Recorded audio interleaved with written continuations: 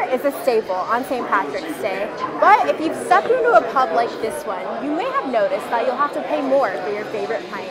And there's a reason for that. It's that one special day when worlds collide. St. Patty's Day meets March Madness. We came to watch the games and to have a couple beers. As you can imagine, the beers are flowing, despite the fact that the price of a pint is rising. We know barley prices are going to be going up. Worldwide demand.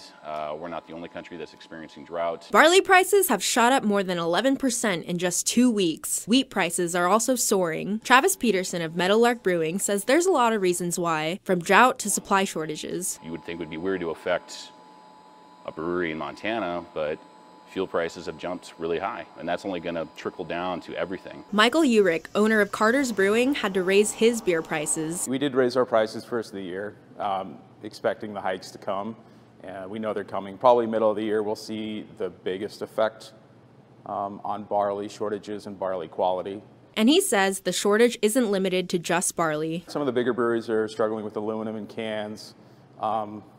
Prices, hikes, shortages, minimum ordering requirements. We're having a hard time sourcing parts or, like pump parts and just standard tri-clamp fittings for all the piping that we do out here. Both men are worried the barley shortage will affect the quality of beer brewers can produce. While their supplies are Montana grown, it's the war in Ukraine that's also to blame for rising prices. 30% of the world's supply of grain comes from Russia and Ukraine. But on days like this, most aren't letting any of that get in the way of some good old-fashioned St. Patty's Day fun. We don't pay too much attention to beer costs. It's been received well, and we're handling it pretty well. In Billings, Alina Howder, MTN News.